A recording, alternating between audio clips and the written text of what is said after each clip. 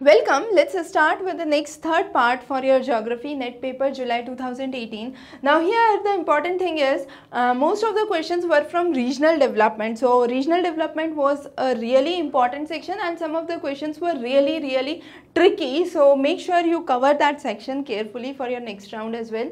Now for those who are preparing for the next examination. Now coming on to the first question, it was direct. So least transport cost, location and the locational triangle was given by Weber. Again there were two questions on Weber, two questions on Christaller. So these theories again become very important. So the correct answer here would be Weber. The next is you have to match the features with the economy. Now subsistence is a little exchange of goods and only limited needs for the market. However, under commercial economy we talk about market competition as the force that shapes the production patterns. Intensive subsistence is basically related to high population and high production.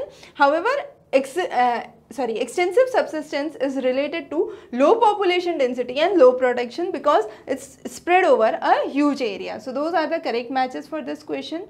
The next is vertices, edges and diameter, a very interesting question. So vertices are already marked, so how many are there? You can simply count it. So those are 10. Edges again you can simply count it. So those are again 10. So you have 10 only in one. So even if you know what is edge and vertice, you can simply answer. But diameter, so diameter is the shortest distance between two most distant points.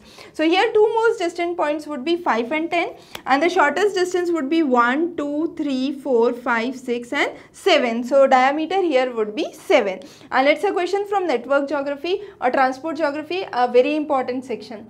Then you have the Vertices, agricultural region and the countries that you have to link. So dairy farming related to New Zealand, commercial grain farming in Argentina, nomadic herding in Mongolia and commercial plantations in Sri Lanka, mainly tea and coffee. So again a very direct question that was there, you have to simply match up the choices.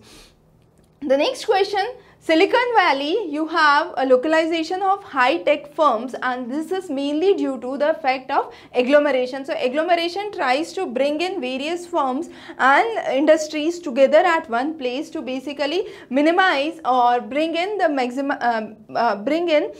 maximization of the efficiency under production. So you have agglomeration economy as the correct option here. Then next is Reamer's model. Reamer's model was given in 1977 and this was basically talking about interrelationships between metropolitan and the third world transportation systems. So this is again important, another question from transportation, a very direct question.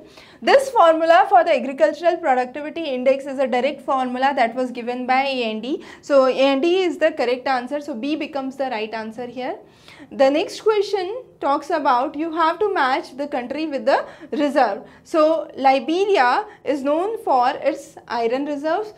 Guyana is known for its bauxite reserve. So once you have these two, you can simply mark as 1 and 4. So 1 and 4 is only in the choice B. So you can simply say B is the correct answer. Guyana is world famous for its bauxite reserves.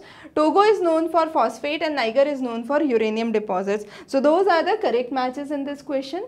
The next is very important and a very interesting question from Weber's theory. Now under this you have 4 conditions that were given. Out of these, the first 3 conditions you can directly say the location would be closer to a market. But when it comes to a fixed and gross situation, it becomes a complex situation and therefore you need a locational triangle to understand it. So both R1 and R2 are fixed and gross would be the correct option here. So that would be the answer for this question. Again, you can refer our class on Weber's theory for more detail. Primary sector, you have pearl farming. Secondary sector, you have spinning cotton yarn. Again, there was a spelling mistake here. Tertiary sector, you have the train services, and quaternary sector talks about R&D. So you have research endeavors. So these are the correct matches for this question. The next question talks about Mackinder's 1919 theory. Now the Mackinder's 1904 theory was given in the book Geographical Pivot of the History, and his 1991 book where he talked about pivot area as heartland was the democratic ideals and reality. So B becomes the correct option here. The next question is organic theory of state. Again a very direct question asked every time for your NET examination. The correct answer here is Redzel. The next question is Geography of Peace was written by Spikeman. So again from political geography, another question. There were again 4-5 questions from political geography this time. So again an important section. The next was again from political, child belongs to. So child, the physical shape is elongated. So you have Vietnam and Chile as the two important examples, and the key thing here is, since there is lot of difference between the north and the south, the other party who is trying to basically have a supersedence over your region would for them it would become easier. So the basically maintaining law and order and protecting a nation from external threat becomes difficult if you have a longitudinal or a latitudinally more expanse that could be seen. So here you have elongated as the correct answer. The next is whose work have been epitomized as the political geography with foreign policy. So Hochhofer talked about political geography with foreign policy. So again a very direct question that was asked. You have to match out the languages. So Luxembourg you have French, Algeria you have Arabic, and Chile you have Spanish, and Kazakhstan you have Russian. So those are the correct matches for the language.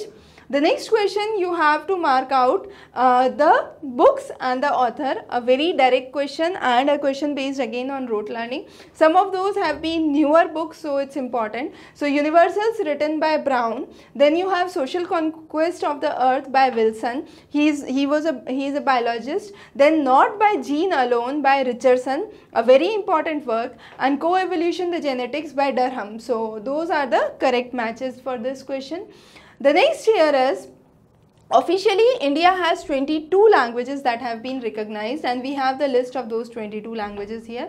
Now the next question talks about the religious commentary and the percentage that it is associated to. So Christians out of these minorities, so all those are minority religions. So among this, Christians is the maximum with 3.2%. You have Buddhist at 0.7, Sikhs at 1.7, and Jains further minority at 0.4. So those are the correct matches for this question. Yes, so those are the correct matches for this question. The next is Nordic Race. So Nordic Race are the people with long face and tall. So long face and long stature would be the correct answer here. These are basically European breed that is there. This question is a very interesting and an important question. We are asked which of the statement is not correct about selection indicators for conducting development process.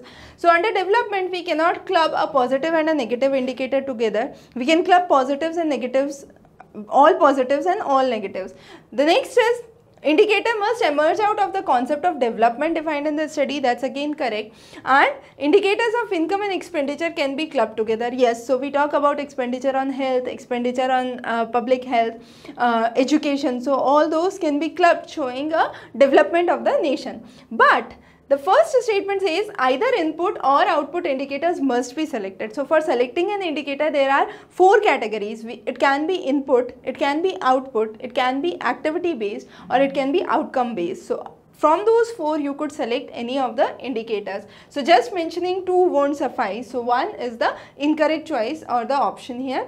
The next is you have to match the city with the planning period. Now obviously Bhilai was the steel plant, and that was post independence that was developed. You had Kodai Canal that was developed during a colonial period, British period, because it was a hill station, and most of the hill stations had been developed by Britishers. Kanchipuram is an ancient town in the Tamil region. Then you have Jaisalmer as a medieval town. So Jaisalmer, Jodhpur, all those are considered as medieval towns. So those are the correct match for this question. The next question talks about assertion reason, a very interesting and a very important question here. The partition of India provided an impetus for town planning activities in the country. That's totally correct, and it was basically modeled on the basis of Britain and America. Then you have resettlement of the displaced persons and providing them employment opportunity to create a kind of bigger opportunity for town planners. That's again correct. So you have reason which is explaining the assertion. So both of those are correct, and reason is the correct explanation for the assertion. A very important question directly from Bruns. So the next question here is, 15 agroclimatic regions have been demarcated. Now what has been the basis? So climate, soil, rainfall, water availability, all of those have been the basis, and we have the list of other bases that were part of it that we have included here. The next is you have to mark out the planning region and the number of meso regions. So again a kind of theoretical question based on memory. So Prakash Rao and Bhatt gave 51 meso regions. Then you have Sengupta who gave 42 meso regions, Chandrasekhar who talked about 35 meso regions, and V. Nath who talked about 48 meso regions. So those are the correct matches. We have the description and that would be available at doorstep. So with this we cover the sections of the next 25 questions. We will be covering the last 25 questions pretty soon. So stay tuned. Have a great day ahead.